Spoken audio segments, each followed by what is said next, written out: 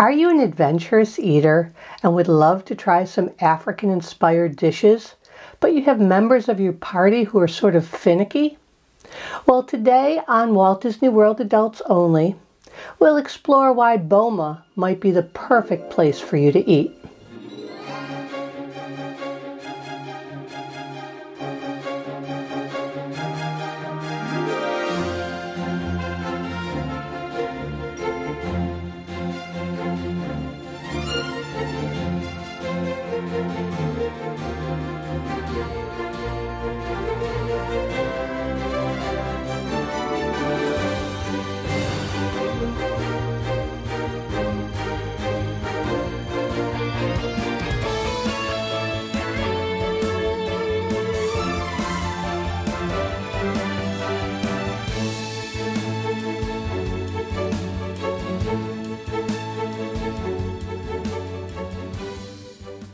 Welcome, your Royal Highnesses.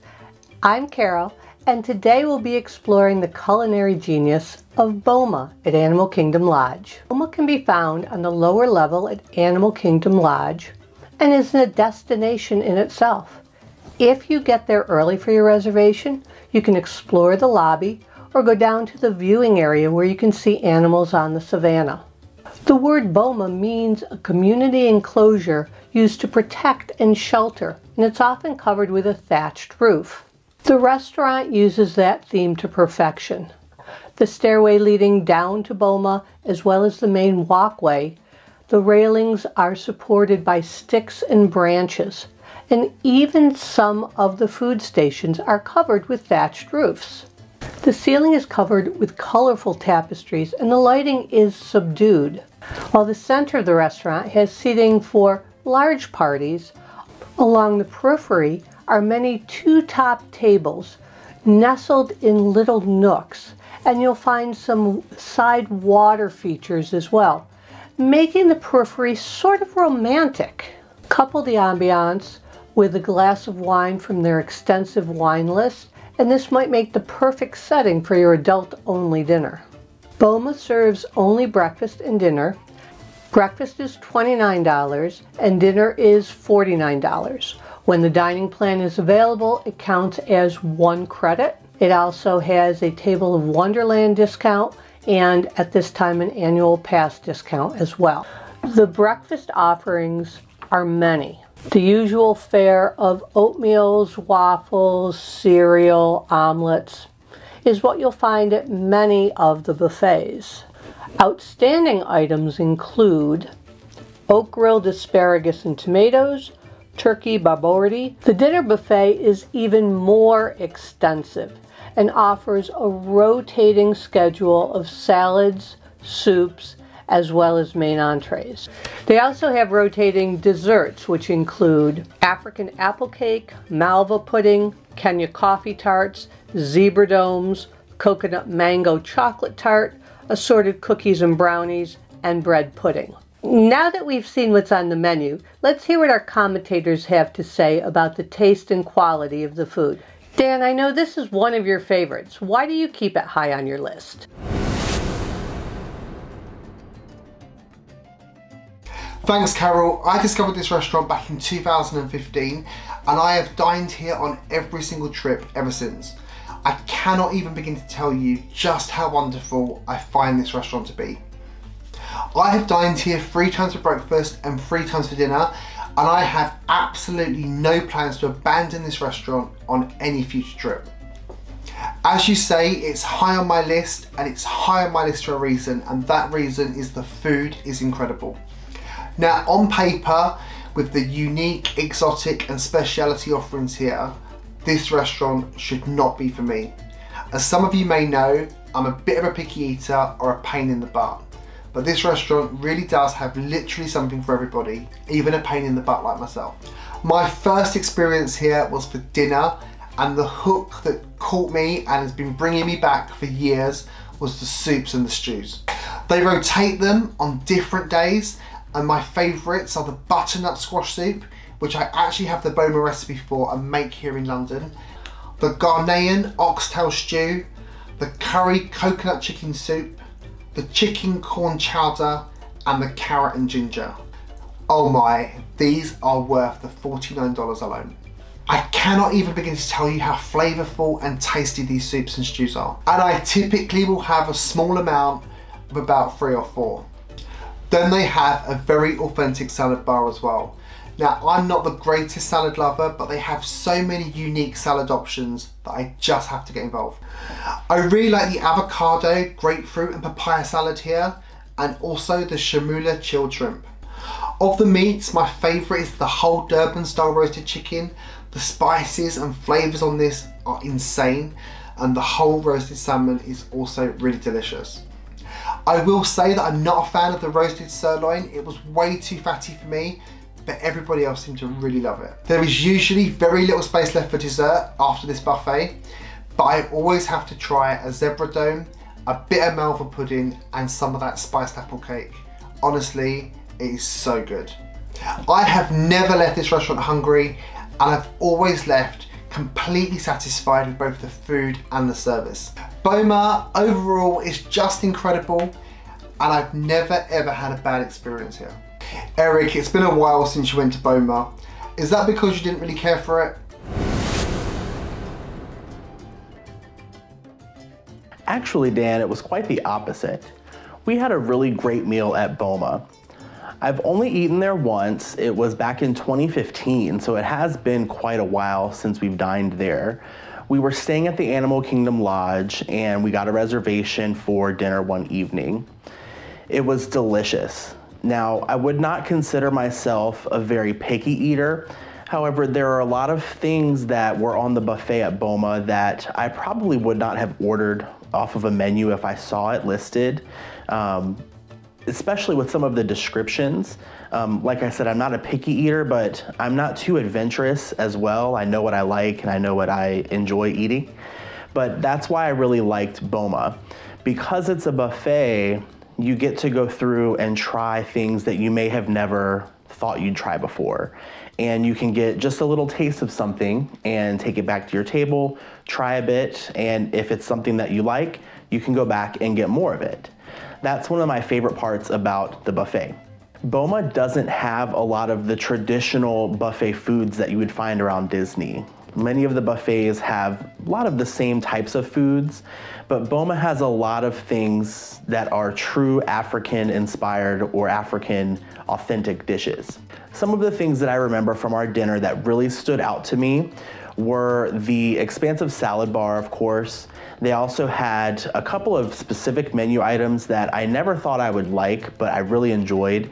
Specifically, one was called lamb bobo tea or bobo thai, and it was almost like a casserole dish. I honestly don't know what all was in it, but it was really good. I actually got a second helping of that when I went back up for another plate. They also had a meat carving station. They had some pork ribs, and there's a chef behind the counter that will freshly slice off some of the meat for you. And they had Durban spiced chicken, and they have a couple of barbecue type sauces, a mustard and a barbecue sauce on the bar as well for you, that if you wanted to add some flavor to your meat, they have that for you as well. Of course, there's a dessert bar, and Boma is pretty well known for their zebra dome dessert. The zebra dome, it's a little hard to describe. It's kind of like a chocolate mousse, white chocolate gel. There's a little bit of liqueur in there.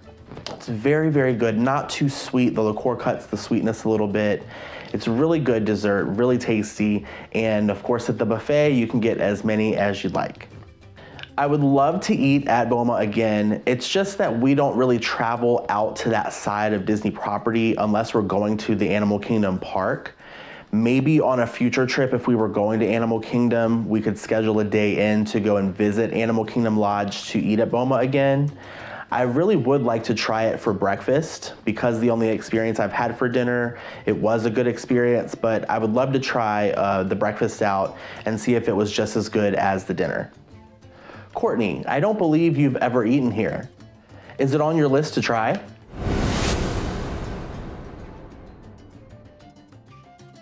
Yes, Eric, it is definitely on my list to try. In fact, I made mention of wanting to eat at this restaurant in our video about Animal Kingdom Lodge. I will tell you in one word why I have not had an opportunity to eat here yet. Todd. Todd, my husband, is not a very adventurous eater. There are a couple menu items that I am absolutely dying to try. The first one being the Tunisian couscous and shrimp salad. Another item that sounds absolutely amazing is gonna be the African spice beef strip loin. Although I am not a fan of buffets in general, as I have mentioned before, I do want to try Boma at least once.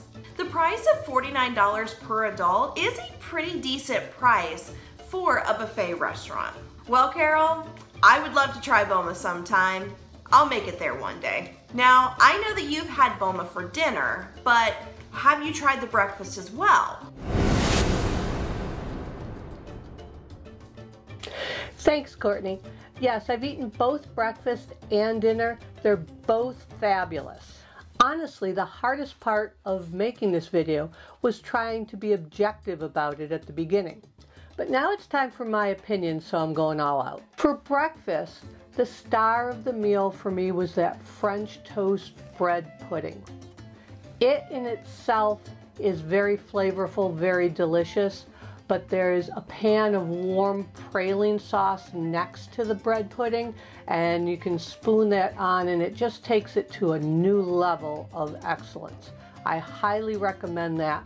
I'm hoping the cinnamon raisin bread pudding will have the praline sauce as well, and it will keep to tradition. Now, if you add a jungle juice mimosa to the breakfast, you are set for a fabulous day at Disney World. For dinner, I could be satisfied just eating the soups and salads. Okay, add a few zebra domes in, I'm not gonna lie. My favorites were the coconut curry chicken soup. Butternut squash is always a favorite of mine, and they do it very well. It's rich and creamy, warm and flavorful. Salads, the apple and jicama salad was very refreshing. It was crisp. You got that nice crunch as you bit into it. Definitely a go-to favorite of mine. Now, my absolute favorite salad is the Ghana tomato salad. This is a combination of tomato, watermelon, feta, and red onions. Now, you think that's a really, really weird combination. The sweet of the watermelon, the tart of the tomato, and the zing of the red onion, but they blend together to just burst in your mouth in that perfect Harry Met Sally moment of the perfect bite. And the avocado, grapefruit, and papaya salad was interesting as well. I am not a fan of grapefruit, but again, the avocado and papaya sort of reduced the tartness of that grapefruit, and I was surprised to enjoy that salad. So if you are going to Boma, even if you're just getting a mouthful of a different soup and salad, you really need to try them all, because you may be surprised at the ingredients that you like that you normally wouldn't like those ingredients separately. After all the soups and salads, I really had little room for the entrees, but I had to try the baborti and the poppin' chakalaka just for the name itself. I will admit I went back and got a second sample of the baborti. It was so good. Have you eaten at Boma? What are your preferences? Would you eat there again? Please tell us in the comments below. I hope we gave you food for thought, pun intended, on visiting Boma on your next visit. If you like this video, make sure to give us a big thumbs up. Be sure to subscribe to our channel and click the notification bell to be alerted whenever our new videos drop. Finally, if you're not a member of our incredible adult-only Facebook group, please join us today, where we will continue this conversation as well as many, many more. And remember, never grow up.